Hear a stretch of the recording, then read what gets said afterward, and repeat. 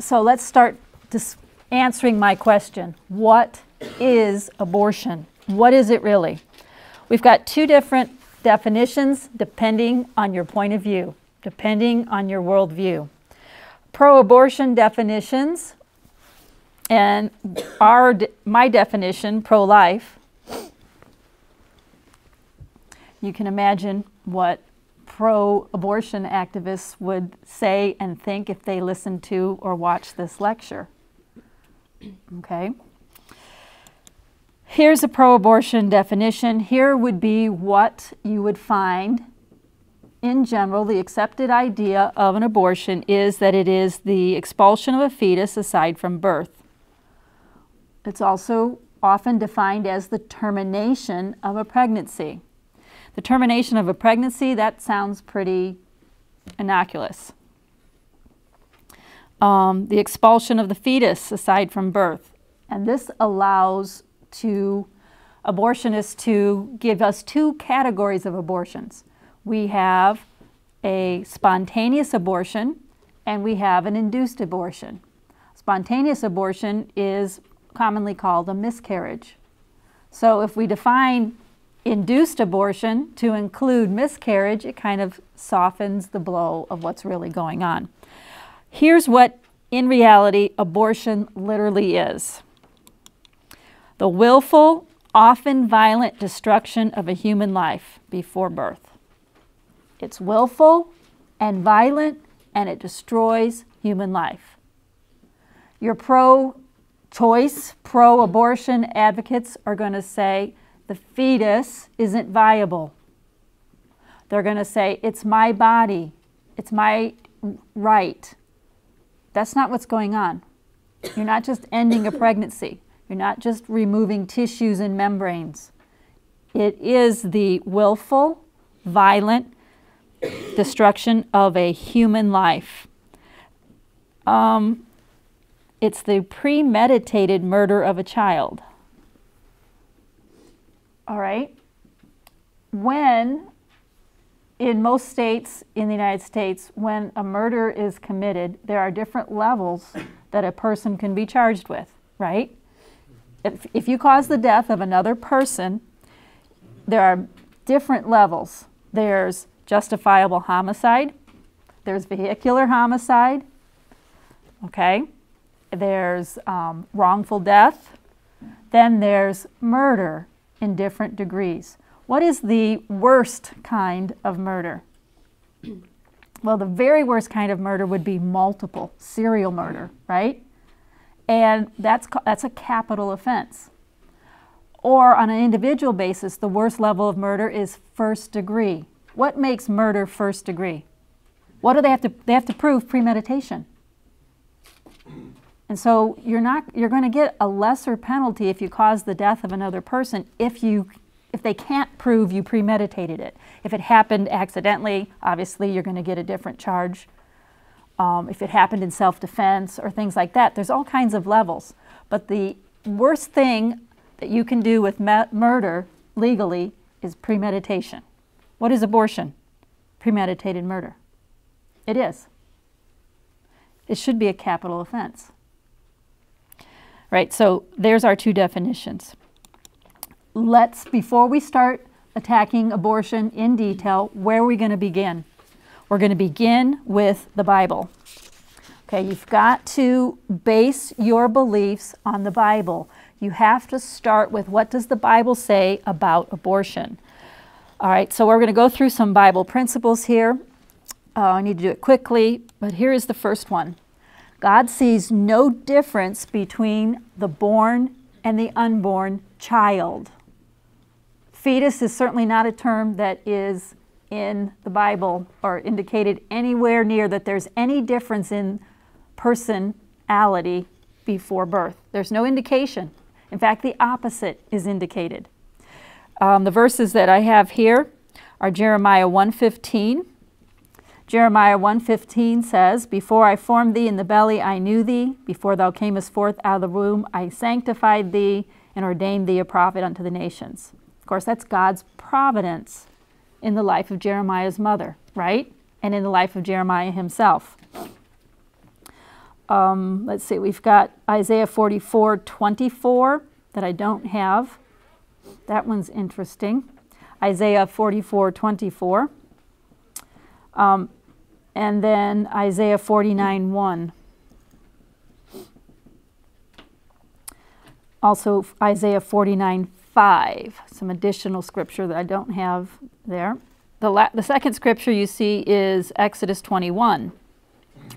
That deals with Levitical law, or of course that's in Exodus, so it's given to Moses. And this is the idea: if a man strive and hurt a woman with child, so that her fruit depart from her, yet no mischief follow, he shall surely be punished according as the woman's husband will lay upon him, and pay as the judges determine. And if any mischief follow, then thou shalt give life for life. What is mischief? The death of either the mother or the baby. Now it says her fruit depart from her. That does not mean that the baby dies. That means she has an early birth. Okay, she goes into labor early and has the child early. That's what that means. That doesn't mean, oh, it's okay if her fruit departs from her. That's not talking about the death of the child. That's talking about an early birth. Okay? And even some Christians are going to say, well, the Bible doesn't put death as a penalty for losing a baby. Well, it does, because the mischief that follows is the death of the baby. Okay, so this verse is already being misconstrued. This one, I think, is important. The shedding of innocent blood is especially odious to God. What is it? It's an abomination.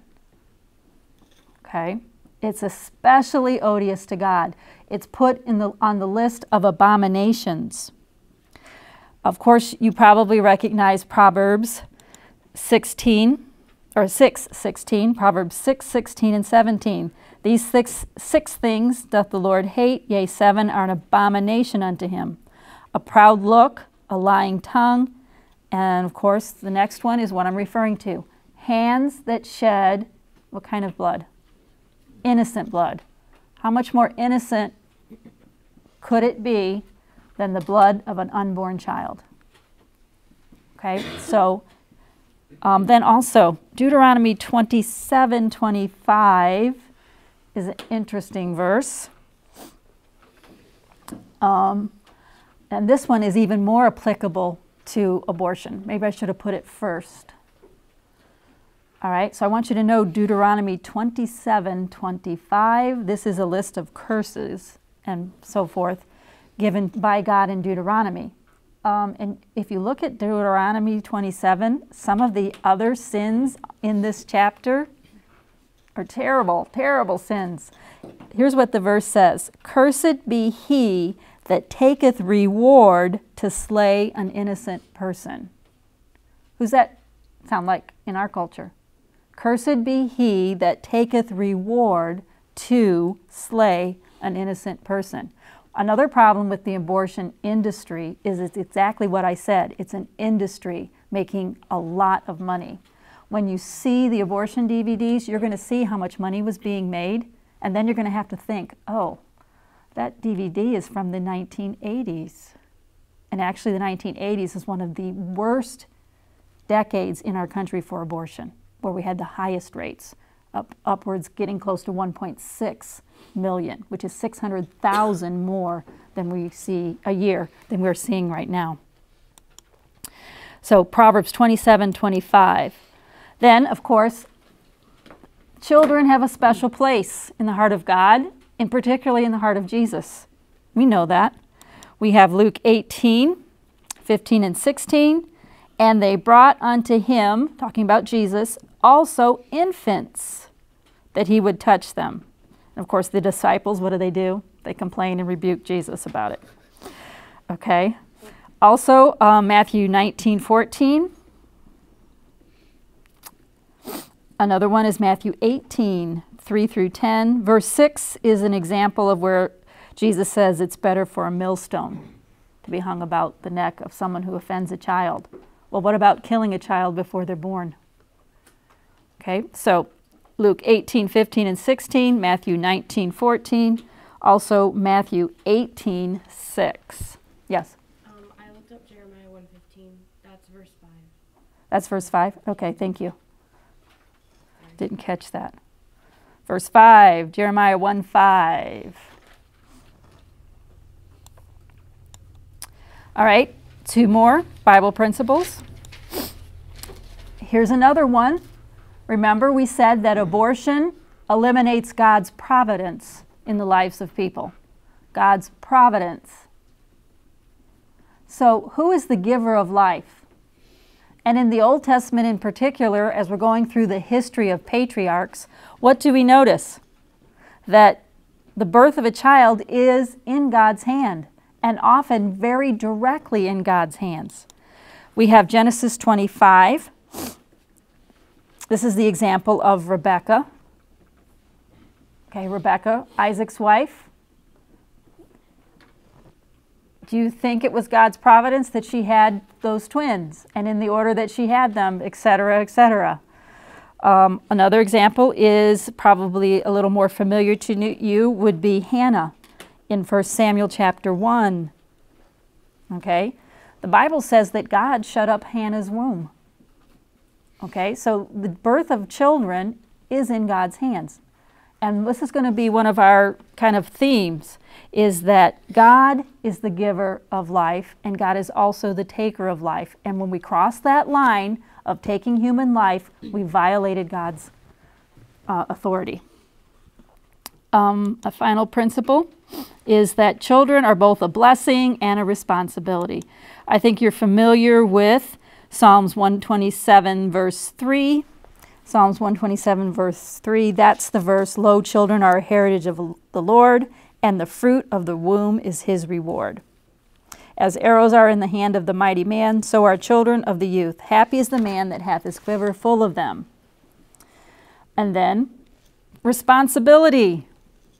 Proverbs 22:6, I know you know that one. "Train up a child in the way he should go, and when he's old, he'll not depart from it." So yes, children are both a blessing and a responsibility. And many of the reasons given by women of why they had an abortion was they weren't ready, or they couldn't afford it, or it interferes with their plans is the problem. So, in our country, what are we doing? Everything is kind of upside down. What are we doing? What are we protecting? Everything but human life.